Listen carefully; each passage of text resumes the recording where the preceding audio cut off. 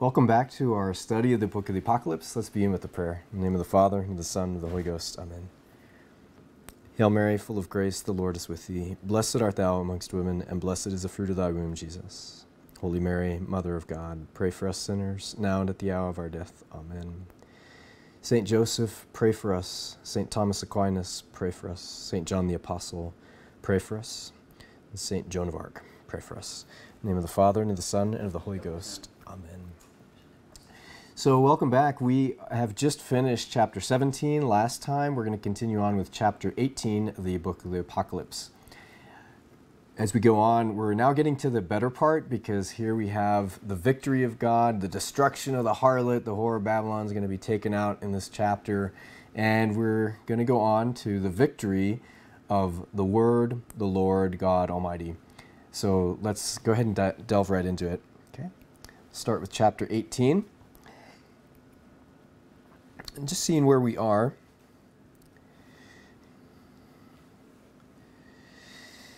In the Apocalypse here, we have this chiasm, and we are now at this last portion here. The seven angels, the whore of Babylon, the New Jerusalem. So that will be coming up. Okay, we saw this is mirrored by the seven epistles earlier on, and so we'll pick up there.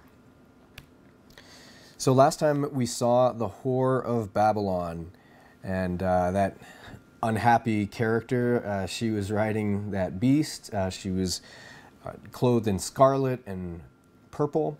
And I want to make a comment on, there are some people who left some comments about the scarlet and the purple and what this represents, and how this is actually not the liturgical colors of the Catholic Church, even though we do use those two colors, but most of the colors we use are white, green, and as well as the other colors. But these colors of scarlet actually show up in sacred scripture, in Isaiah. So let's take a look at that.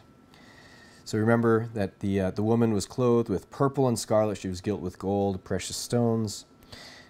But we see that in Josephus, our unwitting friend Josephus, the Jew who was a general in the wars during the destruction of the Temple of Jerusalem. He mentions that there were taken out of Jerusalem gold, precious stones, the treasure of the temple, handed over to Titus, who was laying siege to Jerusalem, the coats with a great quantity of purple and scarlet. Notice those two colors in there. Common colors of the high priests in the Old Covenant. So this does have a connection to the temple. It does have a connection to Jerusalem. Now, going on to chapter 18, we're going to talk about the fall of Babylon. So in the fall of Babylon, we see a number of things happen. There's a number of references back to Jeremiah, back to the Babylonian captivity, and back to the destruction of the temple in the Old Covenant, and now it's going to be mirrored with the destruction of the temple in 70 AD. And why the temple destruction has something very important to do with how it is mirrored in the New Covenant. So we'll take a look at that. So we recall that during the Babylonian captivity, Daniel the prophet foretold the destruction of Babylon. This is where the handwriting was seen on the wall, that hand that you see here appeared and wrote these letters that the kingdom of Babylon has been measured, been found wanting, and will be divided, will be destroyed. So Babylon will be destroyed. This is what was predicted in Daniel, and indeed it happened very soon thereafter. But what does the fall of Babylon mean in the New Covenant? What does it matter that Babylon was destroyed back in the Old? Why are we concerned about it? Why is St. John concerned about it now in chapter 17 and 18 of the Apocalypse? Let's take a look. What is this Babylon? What does the fall of Babylon really mean?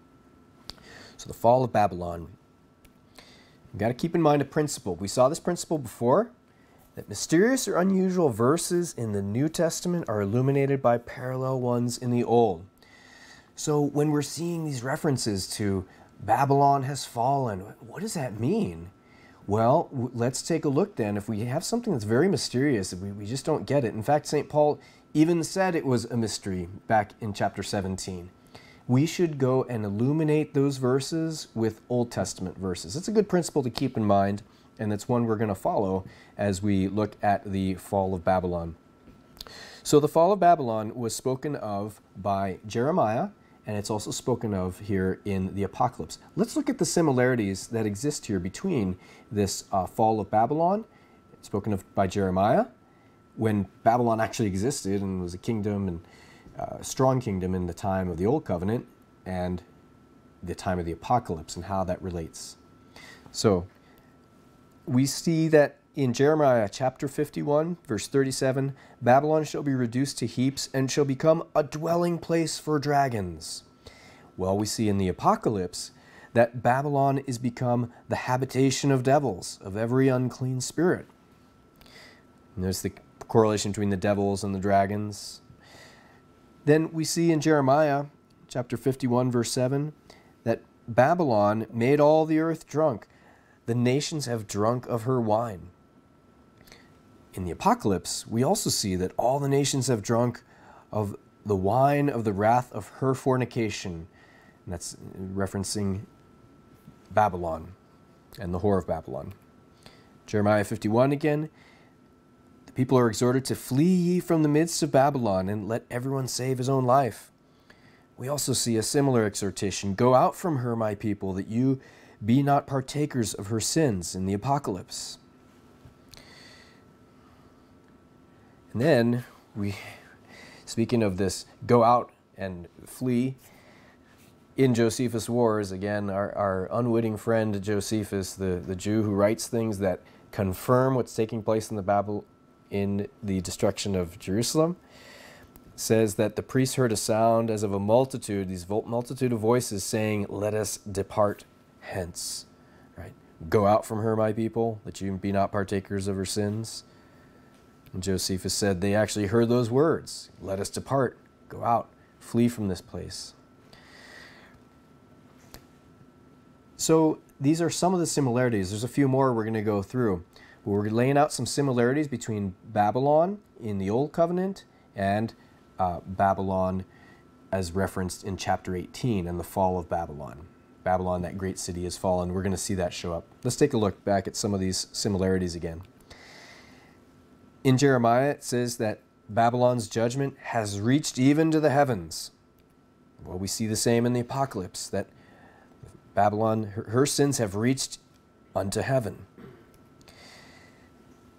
We see that God is going to pay her according to her work. According to all that she hath done, do ye to her. She'll be punished according to her works. And so also we see this in the book of the Apocalypse. Render to her as she also hath rendered to you according to her works. Then it says that her dwelling places are burnt. In Jeremiah chapter 51, verse 30. And then in the Apocalypse chapter 18, verse 8, she shall be burnt with the fire. A few more comparisons. The heavens and the earth and all that are in them shall give praise for Babylon, for the spoilers have come to her. Sometimes you'll see that rendered, this passage rendered that the heavens and the earth shall give praise, shall rejoice over Babylon, that is, over her destruction, rejoice over her destruction. So that's sometimes a variant translation you'll see, and you'll see why that's important as we look back at the Apocalypse. In the Apocalypse we see, rejoice thou over her, thou heaven, and ye holy apostles and prophets, for God hath judged your judgment on her. And finally, Jeremiah chapter 51, verse 49, as Babylon caused that there should fall slain in Israel, so of Babylon there shall fall slain in all the earth. And then we see in Apocalypse chapter 18, verse 24, in her was found the blood of the prophets and of the saints and of all that were slain upon the earth. So we're seeing a number of similarities and comparisons between the destruction of Babylon, the fall of Babylon, as it was written of in Jeremiah, but also as St. John echoes these same things, parallel things. We just pointed out 8 of them, how there are parallels. We're going to see just a couple more, and we'll see why there are these parallels. And by the way, if you have questions, you can submit those on our Facebook page. I'm not a super big fan of Facebook at all, but it's a platform we can get receive questions on, and then also on YouTube as well. Sensus Fidelium, you can submit some questions there, and we'll pick those up later on at the end of the class. So let's get back to the Apocalypse, chapter 18, verse 24, and focus in on this verse. In her was found the blood of the prophets and of the saints and of all that were slain upon the earth. We'll remember what our Lord said of Jerusalem. I send to you prophets and wise men. Some you will put to death, some you will persecute, that upon you may come all the just blood that hath been shed upon the earth. Can you see the parallels in those two passages? Remember, the first passage is referring to Babylon. In her was found the blood of the prophets and the saints, and of all that were slain upon the earth. And here in Matthew 23, our Lord is speaking of Jerusalem, not Babylon. He's speaking of Jerusalem. He says, I send you prophets, wise men, saints, you could say. Some you'll put to death, you'll persecute, that upon you may come all the just blood, the blood of the saints, that hath been shed upon the earth. Now, how similar those passages are, huh? I think our blessed Lord is trying to make a connection there, because when we connect these two passages, we realize this Babylon is actually a reference to Jerusalem. It's just a little bit more confirmation of how Babylon is Jerusalem, okay? It's not as the anti-Catholic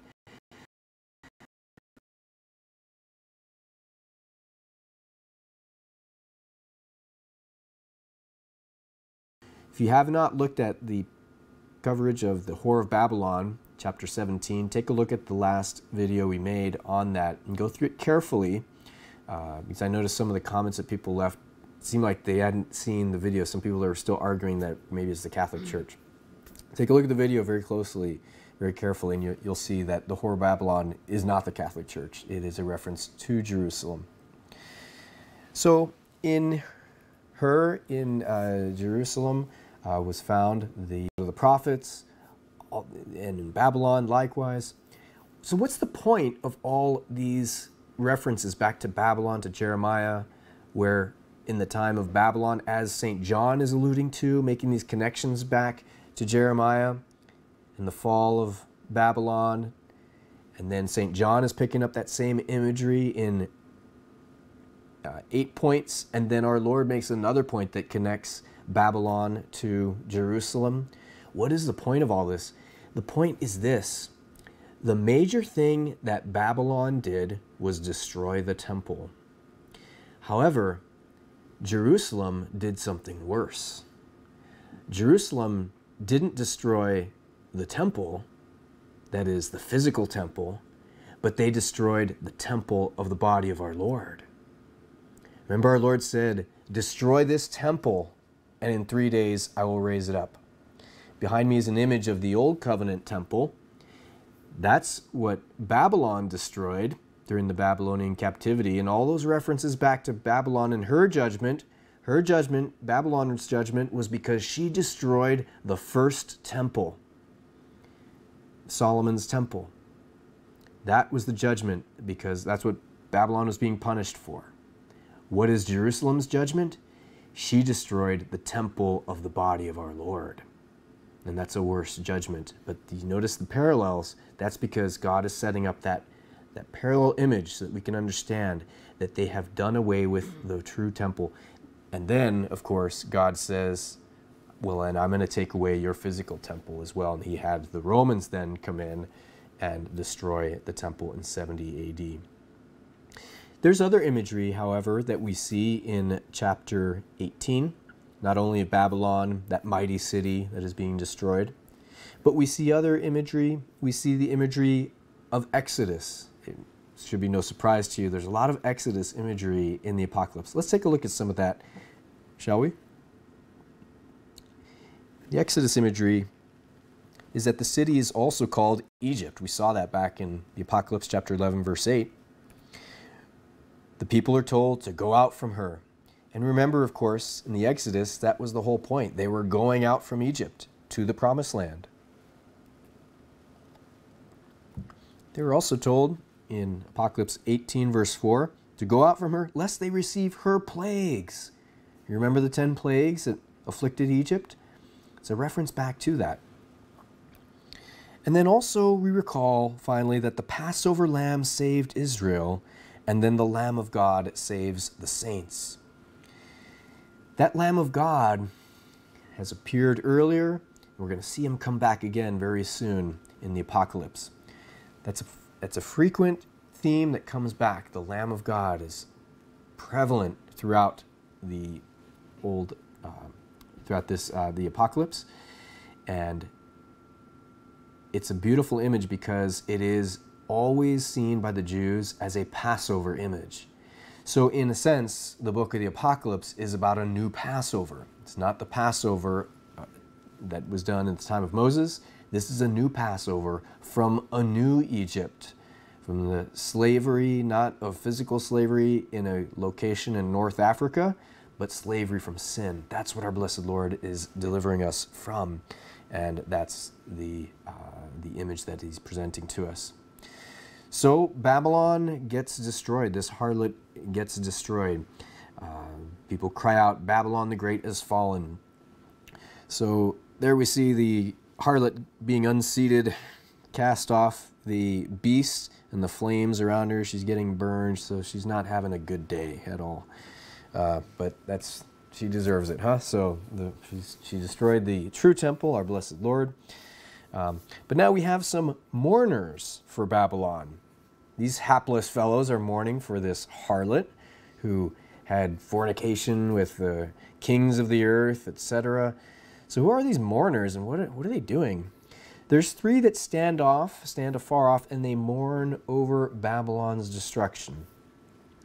So these three that we're going to see are very interesting characters. There's three groups. They are the kings of the earth, then they are the merchants, and then the sailors. Now, I was once a sailor, so I'm not going to condemn all the mariners here, but the sailors, we're going to see why that is in a moment. Okay, so these are obviously symbolic, the symbolic language that's going on here. The kings of the earth, the merchants, and the sailors. So we're going to see why these three are mourning.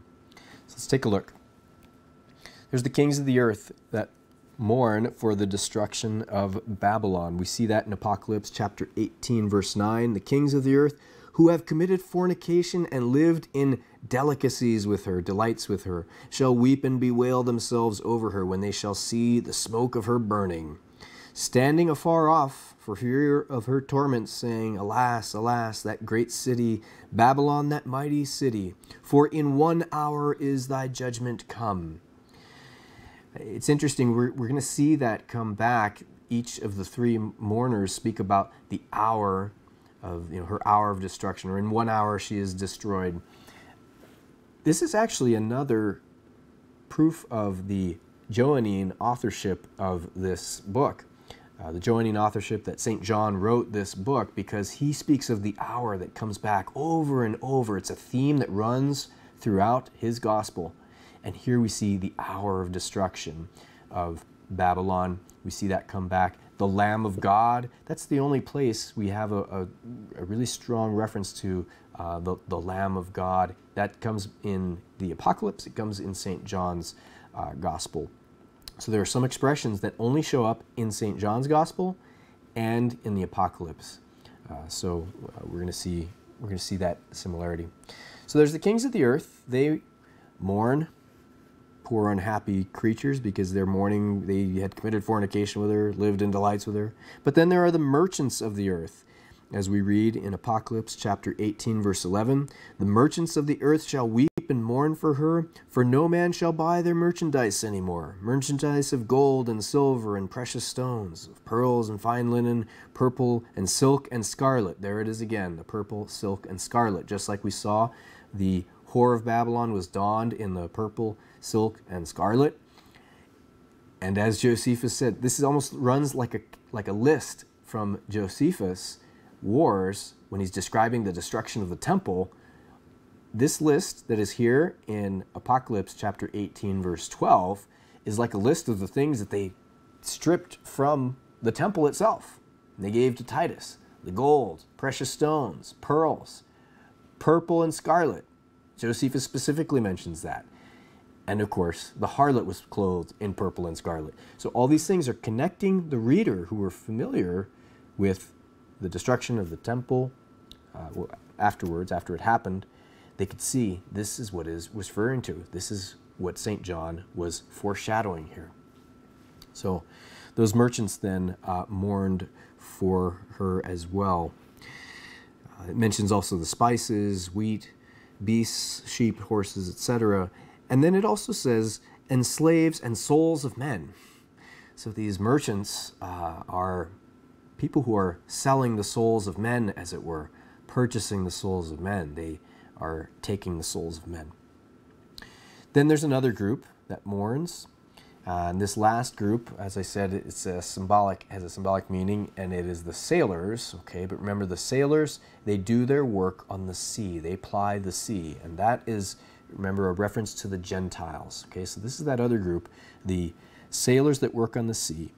In Apocalypse chapter 18, verse 17, says that these also mourn. It says, every shipmaster and all that sail into the lake, and mariners, and as many as work in the sea, stood afar off, and cried, seeing the place of her burning, saying, what city is like to this great city? And they cast dust upon their heads, and cried, weeping and mourning, saying, alas, alas, that great city wherein all were made rich, that had ships at sea by reason of her prices, for in 1 hour, again, there it is again, in 1 hour she is made desolate. Now, I don't want to make too much of this part, but in each of these groups, we notice that they stand afar off, and they're witnessing the destruction of this harlot. They're just witnessing the destruction of Babylon, and as we said, this has a reference to Jerusalem and the temple. Does that sound familiar? The standing far off, watching the destruction. You might say this is juxtaposed to our Lord's crucifixion, because our Lord is the true temple. He is the true temple, and he also had his mourners who stood afar off. You know, the women, the holy women that followed, and they stood afar off and they witnessed his destruction. They mourned for him. But these were virtuous people, unlike these hapless fellows here, the kings who committed fornication with Babylon, the merchants who sold her goods and were enthralled with her wealth, and then the sailors who said, you know, this is the great city. What other city is like this? And there was great pride in the city. The sailors were very proud of their applying their connection to Jerusalem and selling her wares as well. So these evil mourners are almost juxtaposed against the holy mourners that stood also afar off. Each group here that is mentioned in Revelation 18 stood afar off, seeing the destruction of this Babylon, Jerusalem. But of course we know that the holy women stood afar off and mourned for our most blessed Lord. But let's delve a little closer to see why we have these three groups and what they symbolize, okay? The kings of the earth who fornicated with her, as it says. Well, this has a correspondence, a subtle reference to the concupiscence of the flesh. Now, keep in mind, of course, these kings of the earth and committing fornication with her, it's not a physical fornication that we're talking about here. It's speaking about how they Jerusalem prostituted herself to all these foreign people, ingratiated herself to foreign nations, ended up worshiping her gods. Solomon even did this and engaged in false worship. So in this sense, Jerusalem was like a prostitute fornicating with the kings of the earth. You know, think about how the high priest, even at our Lord's crucifixion, said, "We have no king but Caesar." This horrible blasphemy. Not even God? We have no king but Caesar?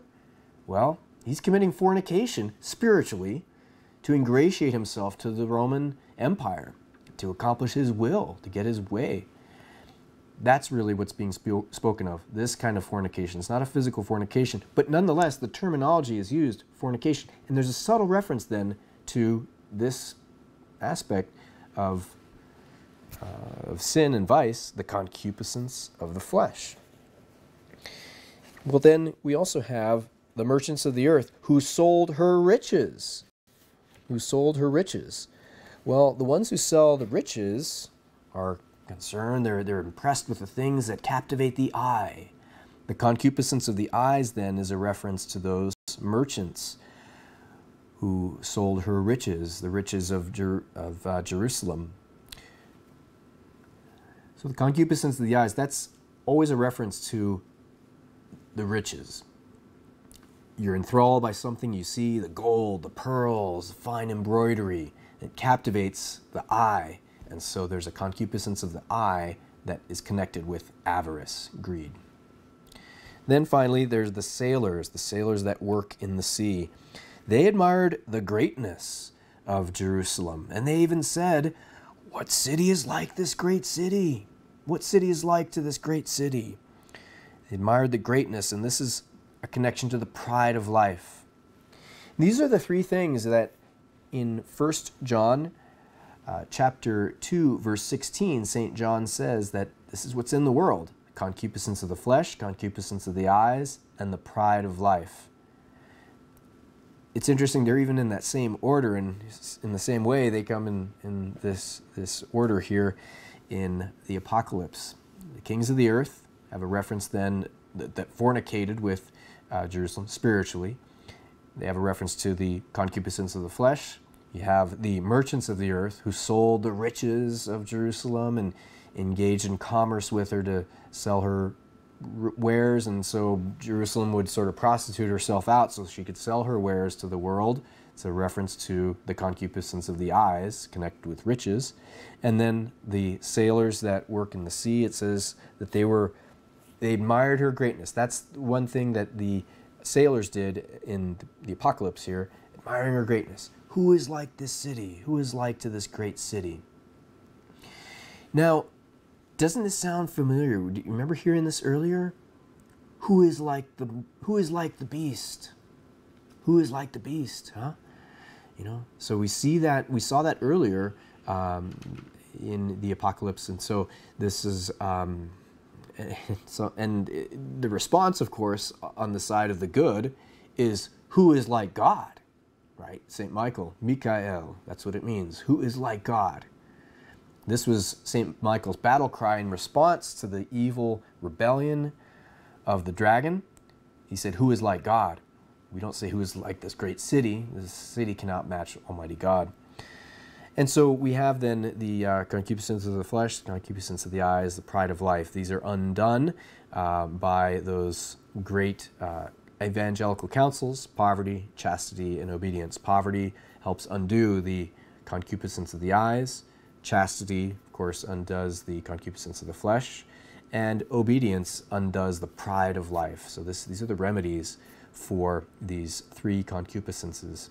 So even though Jerusalem, yes, she did these other things, she engaged in sort of selling all of her goods to the foreign commerce, even though our Lord said you have nothing to do with these other people, and yet they still did, and they fell into the idolatry because of that.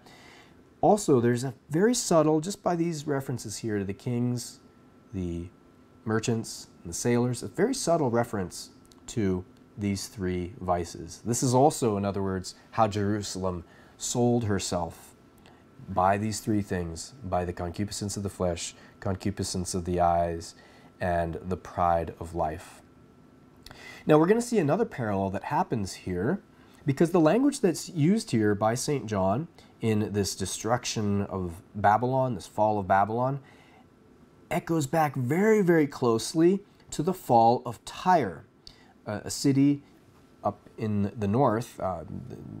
By the northern kingdoms, there is a city of Tyre, and we're going to see why in just a moment. But first, let's see the comparisons between the fall of Tyre and the fall of Jerusalem. So let's take a look at that. We see in Ezekiel, as he describes the fall of Tyre in chapter 27, he says that the kings lament.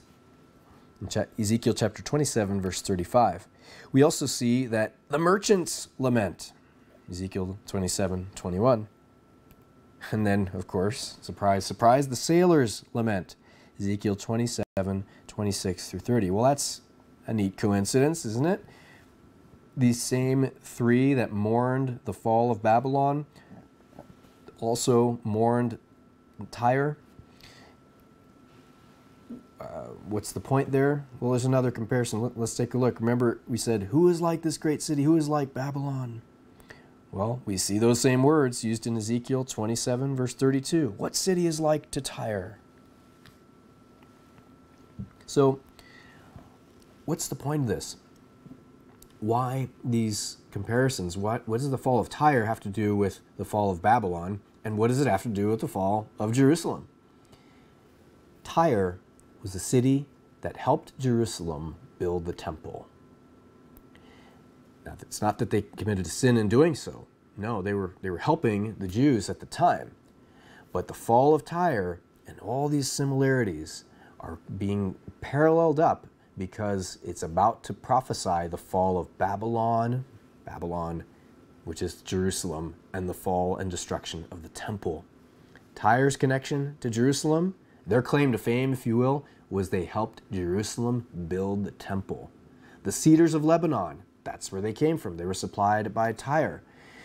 They sent down stones. They sent down they brought the things by the water.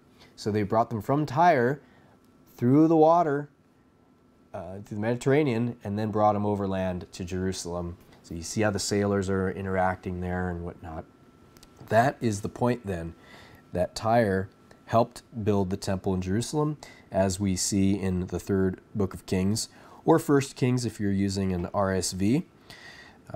And hopefully you're not using an NAB, because that stands for not actually the Bible. Although I've heard some people argue that a little bit harshly, that RSV stands for resembles some of the Vulgate. But you know, RSV, don't get me wrong, it's a pretty good translation. However, there are some things that that are a little bit mistaken. And now that I've dug this hole, and I'm probably going to get a lot of hate mail, I should explain why. So if you are using an RSV, please don't throw tomatoes at your computer screen or hate mail at me. I will show you why.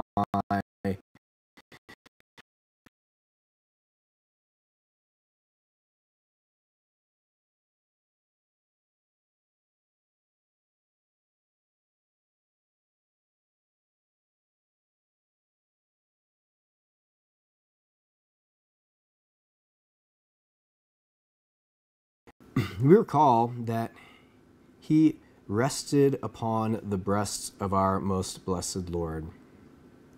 Remember, he said, one of you shall betray me. Our Lord says this. And then they all said, is it I, Lord? Is it I, Lord? And our blessed Lord, says, he doesn't say who it is. And of course, St. Peter calls.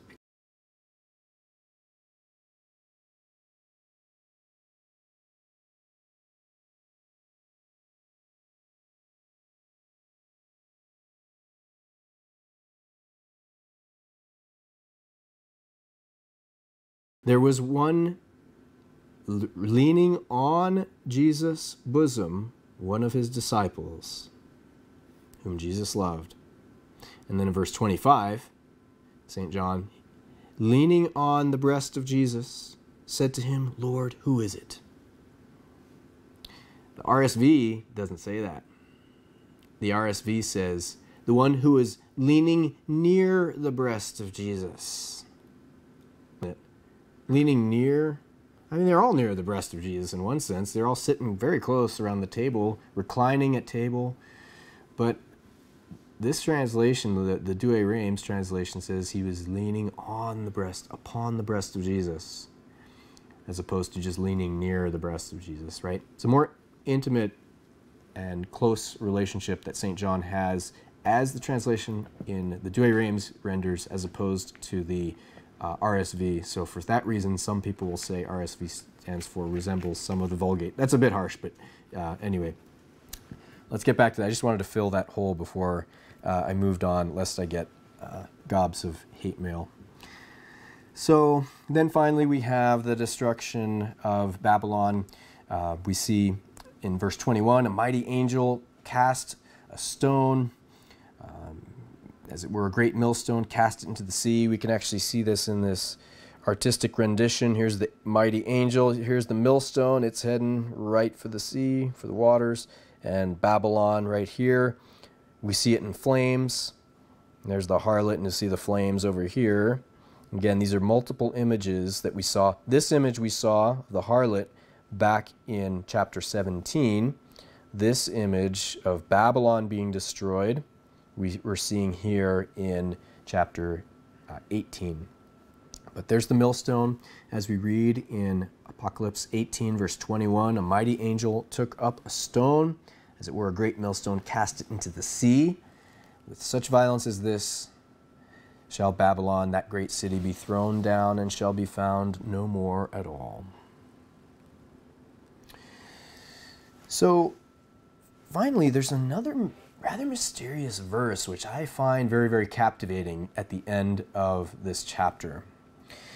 It's a verse that has a reference to something that shows up in St. John's Gospel again, another connection. This is the only place, by the way, where this connection is made in the New Testament, in two places. In Apocalypse, chapter 18, and in St. John's Gospel, chapter 3. There's an Old Testament reference, but in the New Testament, what I'm about to say is only referenced in the Apocalypse and in St. John's Gospel. Another indication, another hint of the Johannine authorship of this book. I say that just because there are some modernists who try and say that St. John didn't write the thing. That's just nonsense. It's hogwash. There's external evidence. There's internal evidence. This is one of the examples of the internal evidence. And what is the passage I'm referring to? What's the phrase I'm referring to? Let's take a look. It's in Apocalypse chapter 18, verse 23. There we read that the voice of the bridegroom and the bride shall be heard no more at all in thee. The voice of the bridegroom, rather mysterious expression. The voice of the bridegroom and the bride shall be heard no more in thee. Where was this used again in the New Testament? Again, only in St. John's Gospel, in John chapter 3, verse 29. This is when St. John the Baptist was asked, "Art thou the Messiah?" And he said, "I am not." And he makes his case to say that he is not the Messiah because he says, "He that hath the bride is the bridegroom. But the friend of the bridegroom, who standeth and heareth him, rejoices with joy because of the voice of the bridegroom." Interesting, the voice of the bridegroom. That's the only other time that expression shows up. It shows up here in the Apocalypse. It shows up in the Gospel of St. John. I should say in the New Testament. It does show up in the Old. We're just going to take a look at that in a second here because we say, what does that mean? What is this voice of the bridegroom? What is he talking about? But remember the principle we saw earlier? That principle, we need to follow that principle. That mysterious or unusual verses in the New Testament are illuminated by parallel ones in the Old. So if you find something that is unusual, that's difficult to explain, do a search in a good translation, good biblical translation for that term, that expression, and see if it shows up in the Old Testament. And sure enough, this one indeed does. It shows up in Jeremiah in several places. So we see the voice of the bridegroom and the bride, the voice of the bridegroom and the bride shall be heard no more in all of thee. Well, Jeremiah has something to say about that. He's speaking about the Babylonian captivity. He says, "I will cause to cease out of the cities of Judah and out of the streets of Jerusalem the voice of joy and the voice of gladness, the voice of the bridegroom and the voice of the bride." Jeremiah 7, verse 34. But he's not just saying the voice of the bridegroom, but notice what Jeremiah is connecting that voice of the bridegroom, that it's going to cease out of where? Where did he say it's going to cease out of? The cities, here it is, the cities of Judah and out of the streets of Jerusalem. But remember that Apocalypse says the voice of the bridegroom, the voice of the bride shall be heard no more at all in thee. What's the thee in Apocalypse 18 verse 23? That is Babylon. So now when we see the voice of the bridegroom and the voice of the bride, the voice will be cease, God will cause the voice to cease out of the cities of Judah and of Jerusalem, streets of Jerusalem. Again, another connection making Babylon Jerusalem. That's what's happening there. Babylon, Jerusalem. So that's not the only place, though, that Jeremiah references this. He says it again in Jeremiah chapter 16, and then again in Jeremiah chapter 25. Let's take a look, though, a little more full quotation here from Apocalypse. This is the full quote from Apocalypse 18:22 through 23. The sound of the mill shall be heard no more at all in thee, the light of the lamp shall shine no more at all in thee, and the voice of the bridegroom and the bride shall be heard no more at all in thee. In Jeremiah chapter 25, verse 10, he says, I will take away from them the voice of the bridegroom and the voice of the bride, the sound of the mill and the light of the lamp. Notice, we already saw the voice of the bridegroom and of the bride. We saw that parallel. But look what else there is paralleled in these two verses. The sound of the mill shall be heard no more, and then the light of the lamp shall shine no more at all in thee, as well as the voice of the bridegroom. This is talking about the destruction of Jerusalem. The light of the lamp to the Jews, that the most important lamp in Jerusalem was the menorah, right? The 7-branch candlestick that was in the temple. On the feast of Sukkot, the feast of Tabernacles, they would have a huge lamp. The high priests and the priests that would light it had to climb ladders to get to the top, would put oil in it and light this, and it was a huge, this large candelabra that was in the main part of the temple. Not inside the temple, it was in the courtyard of the temple, I should say. So this was outside, it was very elevated, very bright, and they would burn this for the entire week of the Feast of Tabernacles. And they said that it reflected off the gold of the temple, and it just illuminated the entire city. That's how it was described by the ancients. It illuminated the entire city. But the light of the lamp shall shine no more in thee. For the Jews, the light of the lamp symbolized the light of God. The glory cloud, the Shekinah, that glory cloud, pillar of fire by day, pillar of fire by night, pillar of cloud by day, which signified the presence of Almighty God, the Holy Ghost, the voice of God, because it was out of that cloud that the voice came of Almighty God to speak to Moses and also to speak to the high priest or whatnot. So, the light of the lamp, the sound of the mill shall be no more heard at all in thee. So the mill is what gives them their sustenance, right? At the mill you grind the wheat to make your bread. It will be no longer heard in you. So it's their sustenance, their substance is going to be removed. So of course this had a reference to the destruction of Jerusalem and it's being burnt, just as Babylon was described as being burnt. Babylon, the great city that has fallen. Again, if you have questions, you can submit those on our Facebook page or also on YouTube on Sensus Fidelium if you want to submit some questions. And we'll cover those in just a second. So, one last note on that voice. That voice is mentioned, it's not the voice of the bridegroom. As I mentioned, that's only in St. John's Gospel, chapter 3, verse 29, and then here in the Apocalypse, chapter 18. But we do see the voice. It doesn't say the bridegroom, but it's a reference to the voice.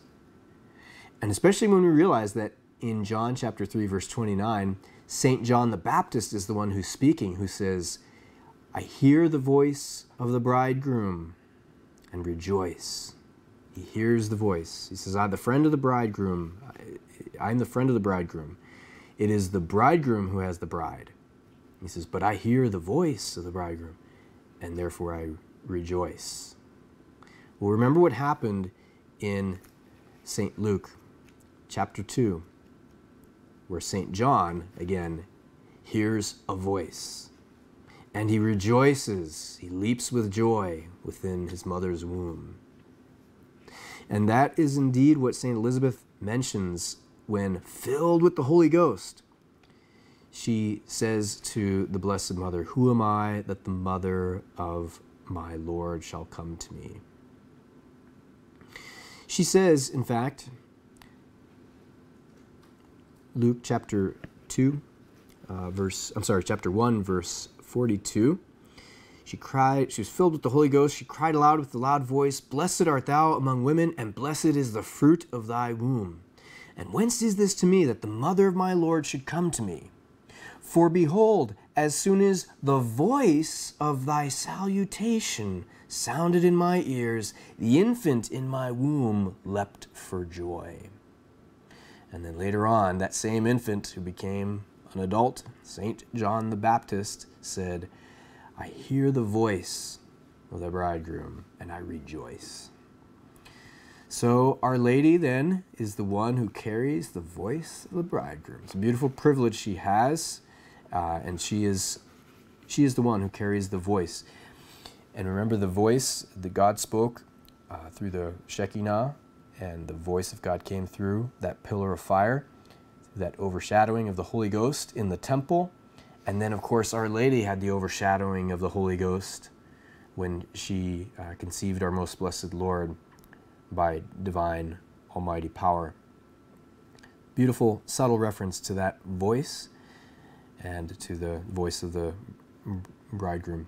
So when God says that I will cause the voice of the bridegroom, the voice of the bride to cease from thee, well, he's saying my voice will no longer be there. I will not be there. The presence of the Holy Ghost will not be there in Jerusalem. Again, this is foretelling the destruction of the temple and the destruction of Jerusalem, which happened in 70 AD. And yes, although it has a reference back to the Old Testament, there is a future reference to the destruction of the world, right? So there's kind of multiple levels of fulfillment. There's a preterist interpretation, that means this all happened in the past. And there's a futurist interpretation, which is this is coming in the future. But the truth lies somewhere in the combination of the two, in the middle of those. Okay. So we've got a few minutes yet. We might not have time to finish chapter 19, but why don't we try and delve into it, okay? So let's move into chapter 19. In chapter 19, this is a good part. This is where we start to see the glory of God return. The glory of God, the victory of God. The saints glorify God because of his judgments. We also are going to see Christ's victory over the beast and the kings of the earth. The Lamb of God makes an appearance again. The saints, the 24 ancients, the 24 elders who cast their crowns down, we saw earlier. We're going to see that again. Now, in this chapter is the only place in the New Testament where a certain word which we use all the time shows up in the New Testament. And it's the word Alleluia. The word Alleluia only shows up in 4 places in the New Testament. And those 4 places are all in this one chapter of the Apocalypse, chapter 19. So we see at the very beginning of the Apocalypse,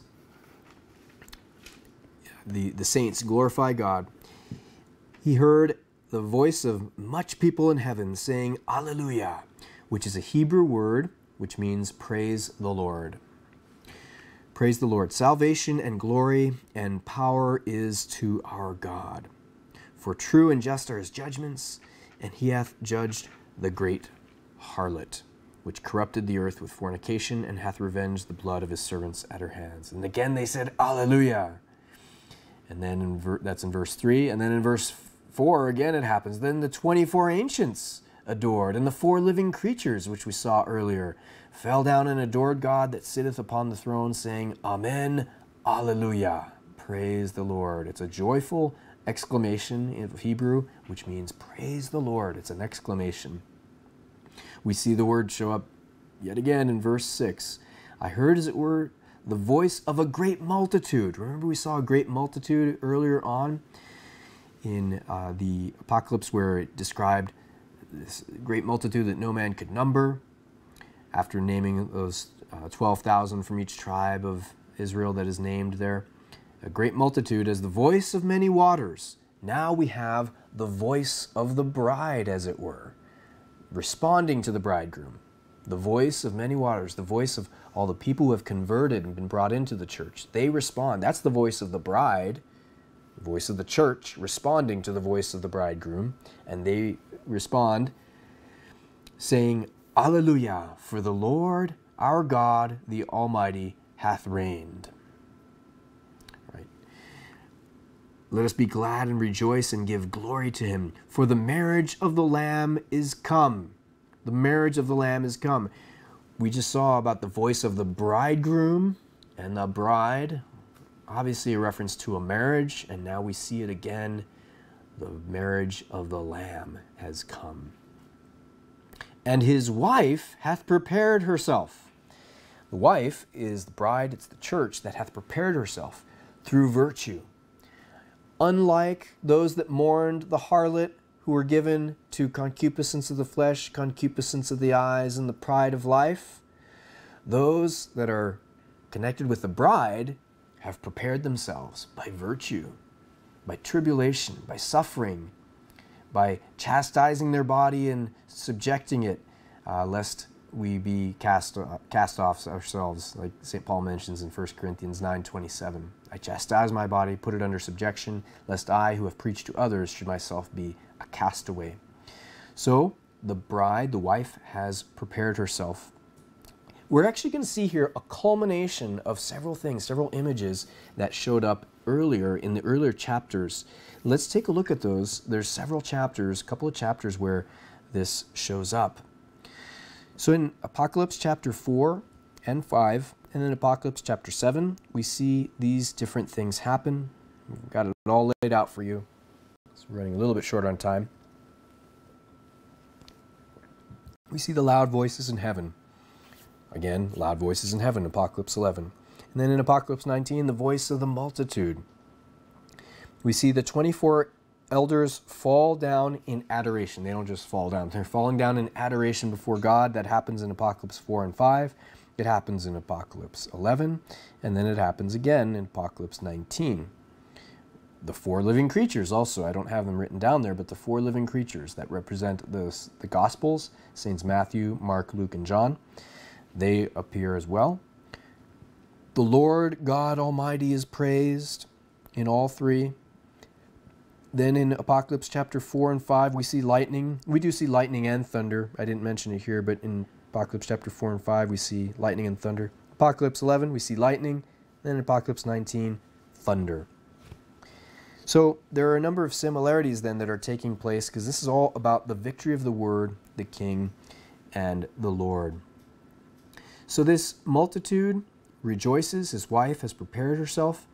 And notice that in chapter 19, verse 8, we see what she is adorned with, what she is clothed with. She is indeed clothed, okay? So, don't let the Christopher West proponents kid you otherwise. In heaven they are clothed. She's clothed herself with fine linen, glittering in white. For the fine linen are the justifications of the saints. That's what they are clothed with. They have been clothed with their virtue. They have, in their pounding out the linen, because it takes it's a rather physical process of preparing the linen. It has to be pounded out, and there's an analogy there to penance. The way the linen is prepared, they are adorned with fine linen. Unlike the harlot, that was adorned with all this pizzazz and glittering, golden jewels and excessive excessive instruments of harlotry. Not that jewels are instruments of harlotry, but that's how she was.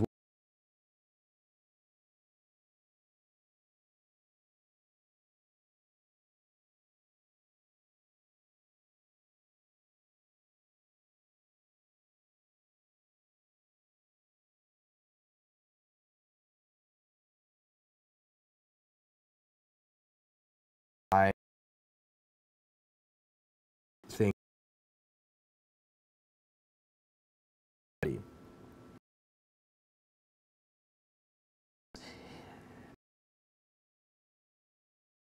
right. Blessed are they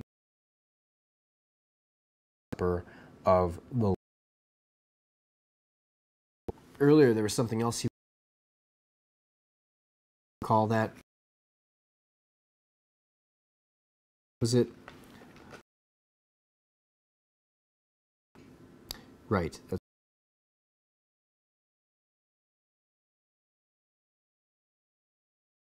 Who die in the Lord, they rest from their. So in both verses, chapter 14, verse 13, and right here in chapter 19, verse 9,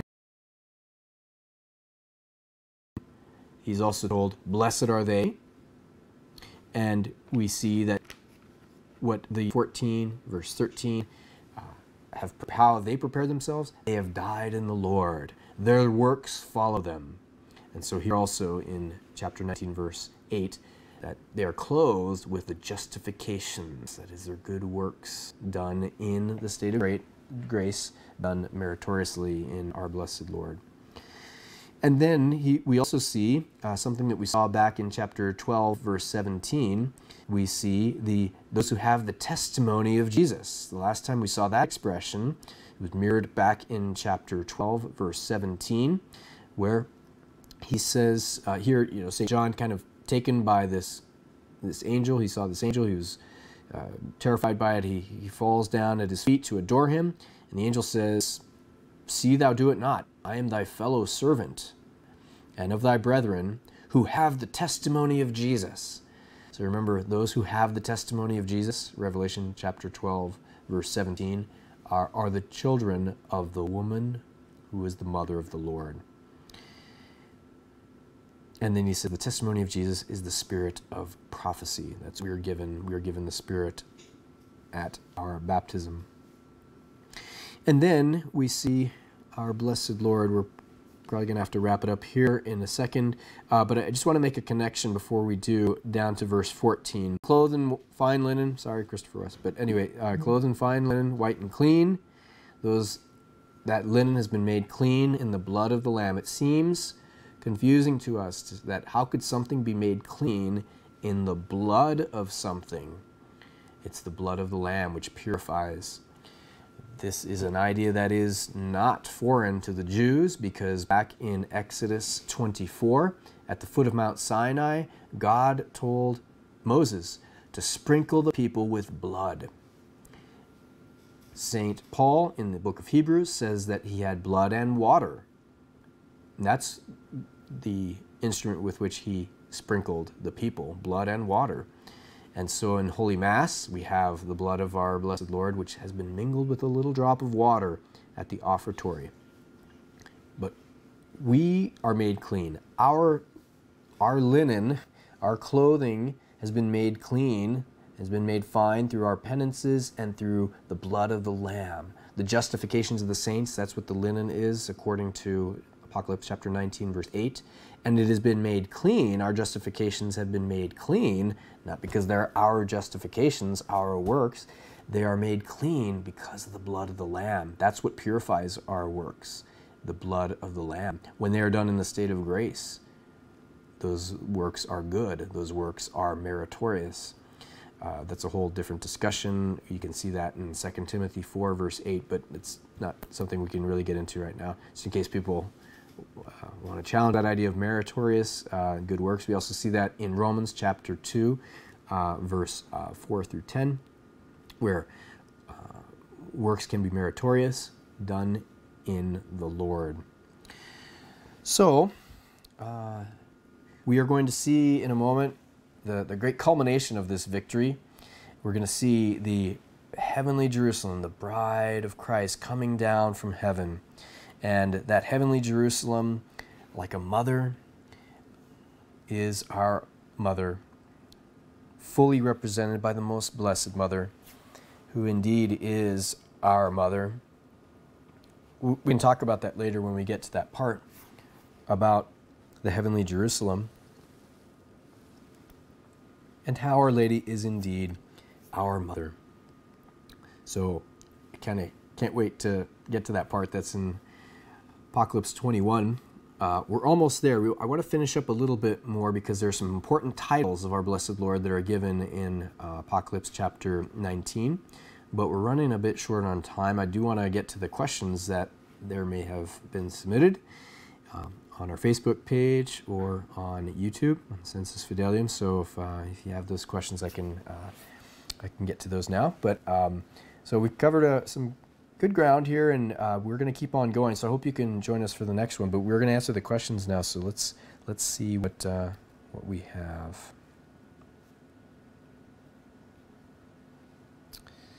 Okay.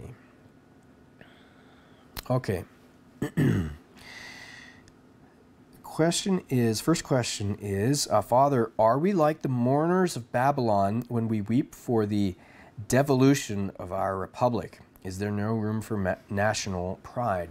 Well, I don't think we're like the mourners of Babylon when we weep for the devolution of our republic, because what these mourners are weeping over, remember what they were weeping over. They were the ones that committed fornication.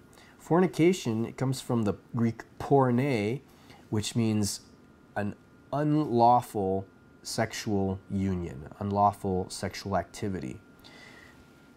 Fornication, committing fornication with Jerusalem, the kings committing fornication with her, is not a physical sexual illicitness, although that is grave sin, but this is spoken of on a spiritual level. It's like spiritually they were fornicating with her. They were involved in an illicit union with her.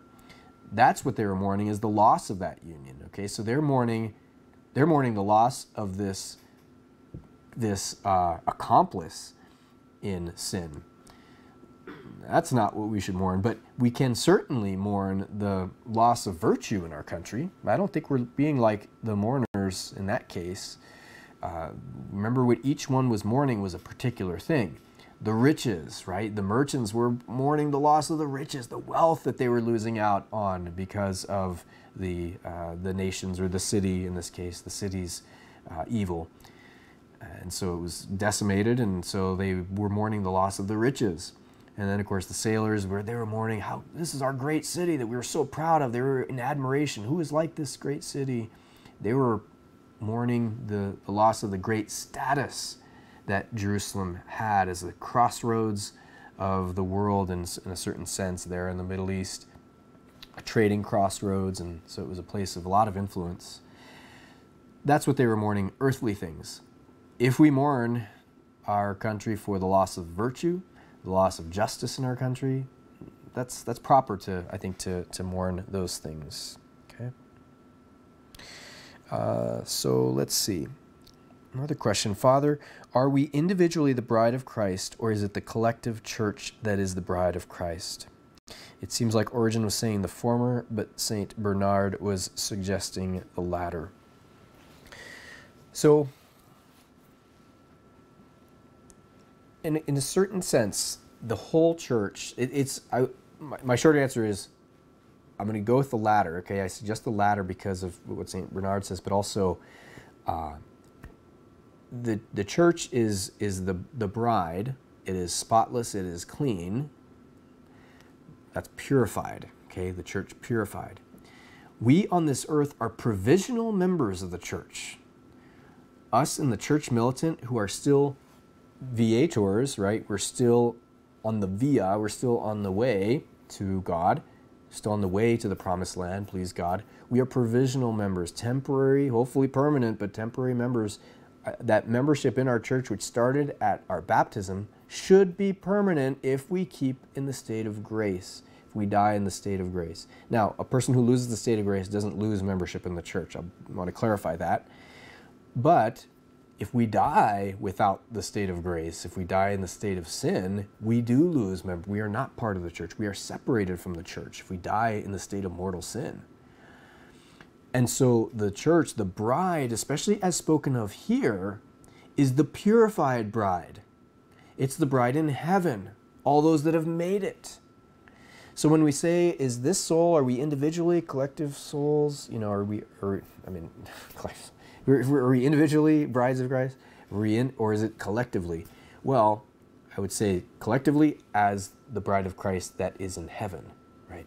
So we have this provisional membership, but yet God, in a certain sense, does speak of wooing the heart and calling out to each soul.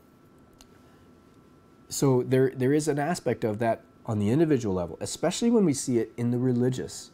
That is why we call women religious, the brides of Christ. We don't say that, priests are brides of Christ. We don't say that brothers are brides of Christ. We do say that of women religious, right? Sisters, nuns, they are brides of Christ.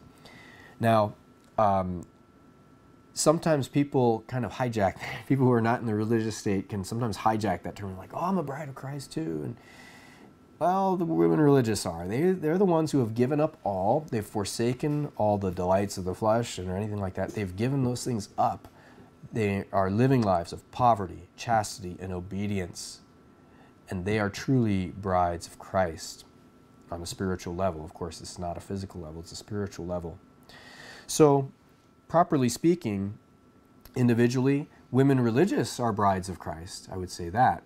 But then collectively, the church is a bride of Christ, especially as purified. Okay, the bride of Christ spoken here, we saw the bride, she's made clean, right? This bride hath prepared herself, his wife hath prepared herself for the marriage supper, the eternal marriage supper. That means the preparation that happens, remedial in purgatory or direct by going directly through to heaven. Okay, hope that answers your question. There is an aspect how God woos each soul, so there's something of that. But again, strictly speaking, I would say bride of Christ, women religious, and then collectively the church. Okay. All right. Is it possible that there are people alive now who hear God's voice like in the Old Testament? It certainly is possible. It certainly is. So I'm not saying I've heard that, so don't think I'm implying anything. But so don't read anything into that. But it is certainly possible that there are people alive now who hear the voice of God. Mm-hmm.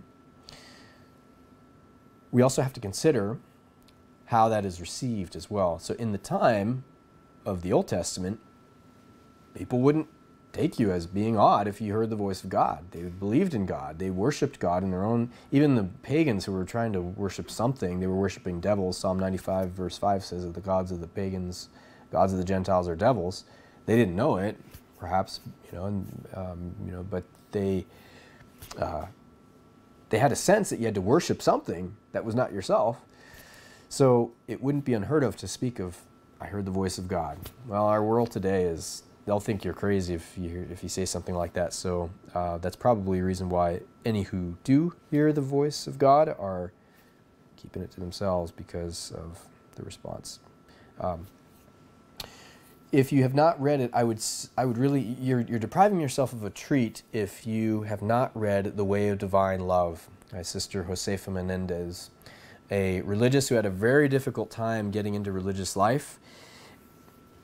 In fact, she was 29 years old when she finally entered. She entered 4 times. It was only in the 4th time that she stayed. She seemed to be hapless, fits and starts.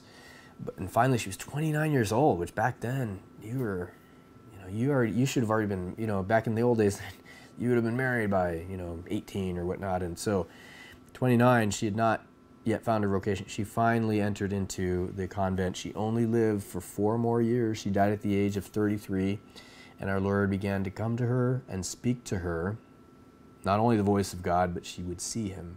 and he asked her to write these things. And this was actually a cross to her. She just wanted to live the religious life. She had such a hard time getting into the religious life. She just wanted the peace and the regularity of religious life. And our Lord had another plan for her, and he was appearing to her and speaking to her, and she had to write these things down. So this was in the 1920s, so this isn't too long ago. And so if you have not read her book, The Way of Divine Love, I would highly recommend reading that. So, okay. Let's see. There is a question about the King James Bible for Catholics, a full 1611 authorized version text from Walsingham Publishing, designed for private use for Catholics far beyond the ordinariates. Well, I'll tell you about the genesis of the King James Bible. It was based upon a 13th century Byzantine text. Erasmus, I think, had a part in getting that and translating that and passing that on. But that was a 13th century Byzantine text. That's a rather late text to be using as a source. So it has gone back, it has been revised a number of times because of this, and that's actually the genesis of the Revised Standard Version. It started out as the King James Version. Now the authorized text there, it was authorized by King James, a Protestant king who said, yes, we're going to commission this thing and it'll be translated. So he didn't have the authority to do that, but at any rate, he's the one who authorized, that's the authorized version. 1611, so it was published 2 years after the Old Testament was in the Douay-Rheims version, which I use, and then even more years, 1585 is when the New Testament was published for the Douay-Rheims. So the Douay-Rheims is actually the oldest English translation that's in print.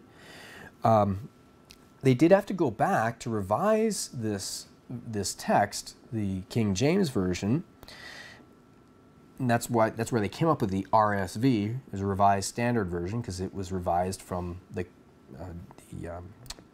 King James Bible. And then they sort of, not redacted, but went back through and put back some of those translations that were taken out or changed to not reflect the Catholic translations or the Catholic interpretations of texts that could have gone a couple of ways. One a Catholic way, one a way that wasn't, where there's some ambiguity. So the Revised Standard Version, Catholic edition, that's the one that put in or retranslated those verses that were weakened, as it were, made less Catholic, and that is where we get the Ignatius Bible. RSV Catholic edition, that's the Ignatius Bible. And so it just had to go through a number of revisions. I'm not as familiar with this one from Walsingham Publishing, designed for private use for Catholics. So I just don't like the genesis of it because it came from the King James, the authorized version, authorized by Protestant King James, but also the fact that it was originally translated from a 13th century Byzantine text, which is rather late. It's a rather late text to be using. It'd be better to go back to an earlier text and translate from a source that is closer to the actual writings, the actual times of the apostles. So, okay, hope that is, maybe it's not a satisfying answer, but maybe it's at least a complete answer. Okay, so other questions. So let's see. Question about the Latin Mass. So looks like there's other questions on the Apocalypse. I'd be happy to answer those, but there's some off-topic ones. That's okay. So there's a question about the Latin Mass. Why do the deacons or altar boys hold up the vestments during Mass? This is a very good question. And why does the priest turn toward the wall? Well, he's actually not turned towards the wall. He's turned toward our Lord. He's turned to the east, ad orientem, which is towards the east. Why do we do it? Is because all the early Christians did it, for one. That's one of the origins of our worship, is that we faced east in the early days of the church, because the east is a symbol of the rising of the sun. Christ said, "I am the light of the world."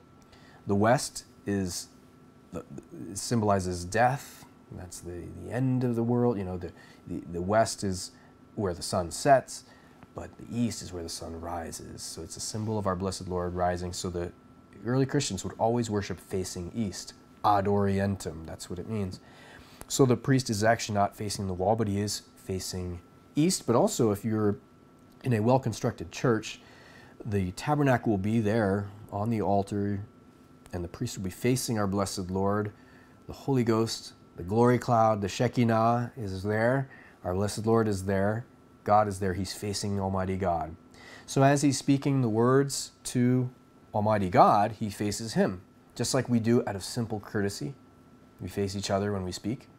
Whereas if I were to turn my chair around and face that direction when I'm speaking actually to you, that would seem rather rude. But when I'm speaking to God, I believe I should face him. So in the Holy Mass, in the Latin Mass, the priest facing the tabernacle, facing our Lord in the tabernacle, is facing God, speaking to him. But then when he addresses you, he turns around. And that's why he says in a number of points in the Mass, he turns around and says, Dominus vobiscum, the Lord be with you.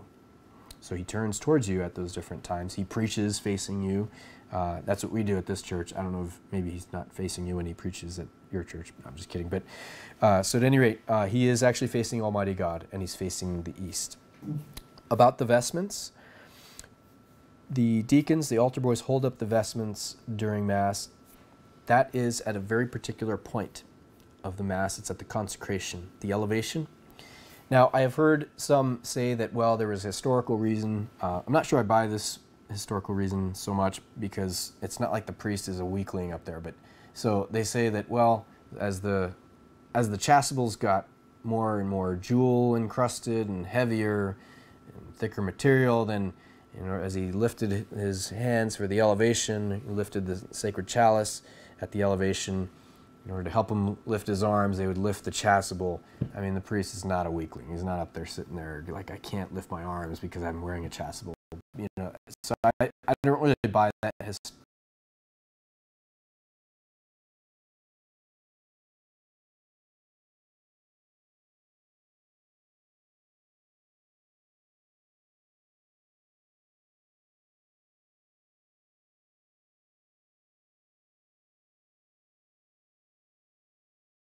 Be healed. And so she came up behind him, touched the hem of his garment, and she was healed. Power went out from him. He noticed it. He knew it. And he said, who has touched me? And so he said, woman, how great is thy faith? So in that moment, the altar boys, touching the very hem of the garment of the priest, at that moment, while the priest is holding up our most blessed Lord, he represents the church like that woman, that nameless woman.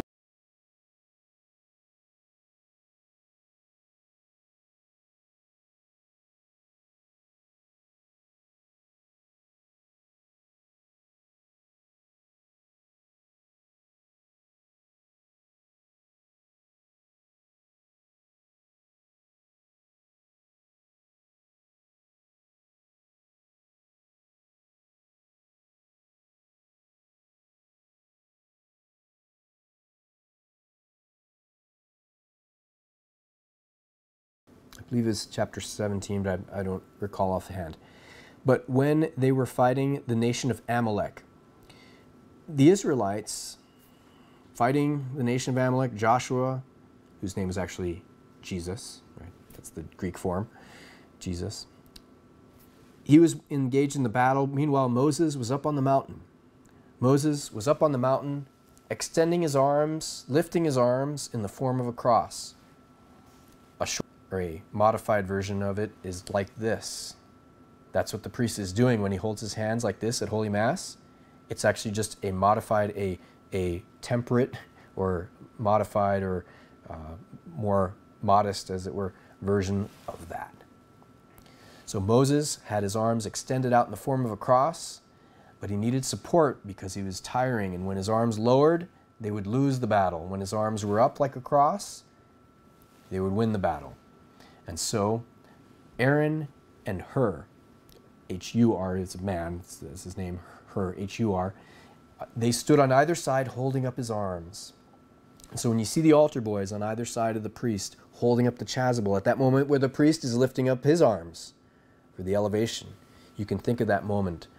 When they're on the top of the mountain, the altar steps, like Moses was on the top of the mountain, foreshadowing another mountain, Mount Calvary, where our Lord extended his arms with not Aaron and Hur at his feet, but Our Lady and St. John to support him. You can think of that when you have the next Latin Mass that you attend, okay? Another question, why does a priest hide his face during a solemn Mass? The third priest, I see. So you're thinking of the subdeacon, okay, which could be a priest at a solemn Mass. The subdeacon covers his face with the humeral veil. The humeral veil is that veil he has over his shoulders. What he has in his hand at that moment that you don't see, you may not see what he has. He actually is holding the paten. The paten is a symbol, in a certain sense, of us. It's a symbol of a soul in the state of grace that is going to receive our Lord. But before we can do that, there's a certain separation. We are not worthy to approach our blessed Lord. The paten is taken away. It's covered. The subdeacon holds the paten, and he's holding that paten in front of his face. That's actually what he's doing. He's holding that paten under the veil, under the humeral veil, before his face. And he is veiling his face. He is hiding his face from the altar. There's a reason. He, at that moment, is symbolizing the cherubim. The cherubim with their wings, and the subdeacon with his humeral veil, which resembles wings that he has on his shoulders. He hides his face just as the cherubim did. They veiled their faces. The two cherubim that were on the Ark of the Covenant veiled their faces with their wings. And they did this out of humility, out of an unworthiness to see God. But then at a certain moment, the subdeacon brings the paten up to the altar. And if you're at a solemn Mass, take note when it is that the subdeacon ascends the altar. It's at the point in the Our Father. The priest singing the Our Father says, Et dimite nobis debita nostra, and forgive us our trespasses. At that moment, then the subdeacon genuflects and ascends the altar. We can only approach the altar for Holy Communion when our sins have been forgiven. Our trespasses have been forgiven, have been absolved through a sacramental confession to a priest. Necessary for any mortal sin, we have to have a sacramental confession to a priest. Don't ever receive Holy Communion in the state of mortal sin. Don't ever do that to your soul. Don't do that to our Lord. Don't do that to the priest. Don't have the priest participate in the sacrilege. I'm not accusing you of anything, but I'm just saying, if you know people that do that, please stop them if they are receiving Holy Communion not in the state of grace. So once our trespasses have been absolved, we can approach the altar. Then the priest takes that paten, again, symbolizing a soul. That's the gold paten, symbolizing a soul in the state of grace. The deacon, or at a low Mass, the priest, will wipe that paten, again, showing that we need to be purified before we receive our Lord. And then he places the host on that paten. It's only after that preparation. Our sins have been forgiven. Dimita nobis debita nostra. That's when the subdeacon approaches. The soul wiped clean of sin. Then it can receive the host. That's what's going on at Holy Mass. There is a reason for everything at Holy Mass.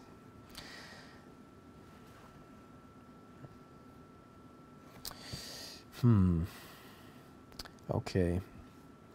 So let's see. Is it okay to receive the Holy Eucharist on the tongue in the Novus Ordo, even if the priest puts hand sanitizer on his hands before dispensing to the parish? I really struggle with this. Well, of course, only receive Holy Communion on the tongue. That's what I would say to you. Only receive Holy Communion on the tongue. I think the possibility of getting a little Purell in your mouth or whatever, I think that's worth receiving our Blessed Lord. The chance to receive our Blessed Lord, even if that's the way the priest is giving him, okay, fine, I'd rather receive our Lord. You can put all the Purell you want, well, not all, but, receive our Blessed Lord, receive on the tongue, and, okay, if he's using hand sanitizer, that's his modus operandi, but, receive on the tongue for sure. And I wouldn't lose out on the chance. I mean, if I had to contend with that, I would still receive our blessed Lord, just to have our Lord in your soul, you know. So, good. Okay, let's see. I think we just have time for maybe one more question or so.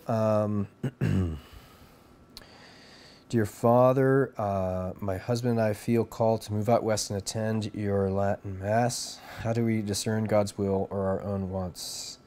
We've prayed about it for years and once moved out there to try the area. He got a job right away, but we couldn't find housing, so we left.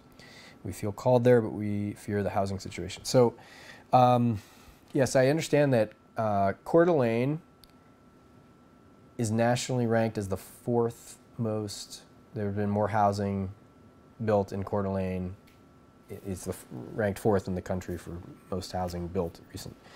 It doesn't mean it's going to be easy to get housing out here. So one of the ways that God's will is discerned, of course, is by some of the circumstances around you. Don't just think, well, I need to go to this parish and so God will make it happen. Something I always ask people, do you have a job? Make sure you got a job. Don't, tempt God by just saying, well, I'm just going to drop everything and a job will show up. I mean, there's some people that are really entrepreneurs and they can do that. They know how to do that kind of thing, and it's going to be no problem for them to just get going for themselves. But I wouldn't tempt God if you don't have a good job situation lined up, however you actually line that up. And then, of course, housing situation, that's important too. I guess you just have to ask yourself, is this going to be the right thing for my soul, and is this going to be prudent? God is not going to ask us to do something that's not prudent. So I would not throw caution to the wind to get something like this. You want to be at a good parish or whatnot. I wouldn't throw caution to the wind to do this, but, pray and see that things are actually prudent. Make sure it's a prudent decision, that things do line up, that yes, there is a housing. I have found a house and it's affordable, and I'm not going to go into bankruptcy because I've got this house, and I have a job. I landed a job out there. Those types of things. Those are signs that it is God's will if those things fall into place. If they don't fall into place, I would not throw caution to the wind. I'm just going to move out there anyway and God will make it work. That's tempting God, So outside of that, there's probably so many variables that it would be hard to answer even more accurately than that. So a comment too. So someone mentioned a comment. The vestments used to be conical, so if the priest put his arms down, he couldn't lift them. It wasn't because the vestment was heavy. I've actually worn conical vestments like you're talking about, and I've consecrated as a priest using those conical vestments. And it is possible. The lifting of the back doesn't actually help anything with what you really need help with. What they actually should do with those conical vestments is lift from the front, to be honest, because the conical vestments actually, at the elevation, so I've worn them, I know the ones you're talking about, they're really long and very long, they kind of get in the way. As you bring your arms down, they all kind of, they can tend to land in a heap on the altar, so you have to be very careful, because if you're elevating the chalice, the sacred host is there, and you don't want the vestments to just land on the sacred host. So if anything, they should elevate the front. So that's kind of that's one of the things with regards to those vestments. So, all right, well, we are out of time. I hope you join us for our next class. We will not be live streaming on January 6th because that is the Feast of the Epiphany, and so we will not be having Bible study that night. And so we want to keep on persevering. We'll continue with the next chapter, but also finish 19, and I hope you learned something tonight. Let's go ahead and end with a prayer, and I'll give you a blessing. In the name of the Father, and of the Son, and of the Holy Ghost. Amen. Glory be to the Father, and to the Son, and to the Holy Ghost, as it was in the beginning, is now, and ever shall be, world without end. Amen. Our Lady's seat of wisdom, pray for us. Saint Joseph, pray for us. Give you a blessing. Benedictio Dei omnipotentis, Patris et Filii et Spiritus Sancti, descendat super vos et maneat semper. Amen. God bless.